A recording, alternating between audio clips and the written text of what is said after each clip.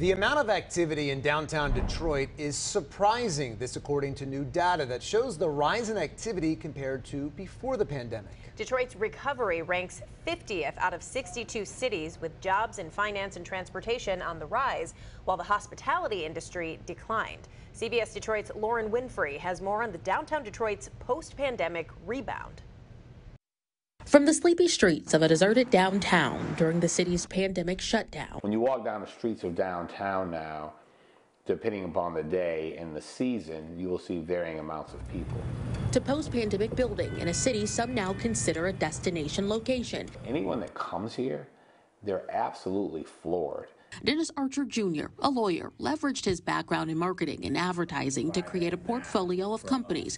He's also the creator and managing partner of Central Kitchen and Bar, a local restaurant conveniently located downtown. He says don't call the current hustle and bustle of the city a comeback. I never use the word comeback.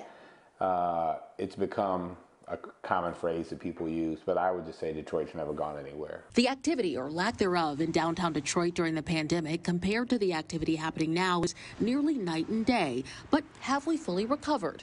We set out to find the answer. I always say it's the economy, stupid.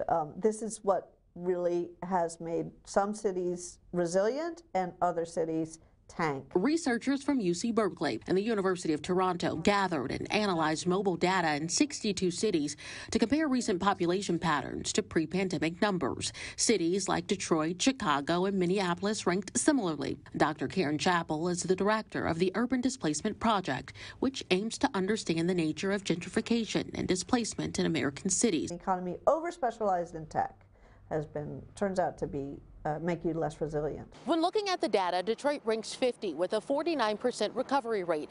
This means the city's downtown is rebounding, but perhaps not as quickly as other cities.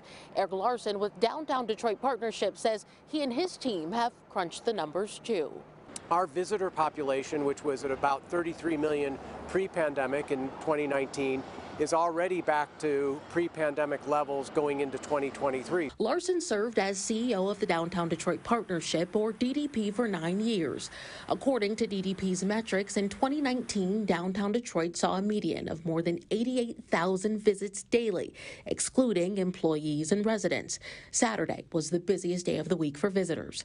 During the pandemic, those numbers dropped drastically, but since then, there's been a slow climb toward pre-pandemic numbers. People tend to invest and feel comfortable in places that are stable, where they can have consistency.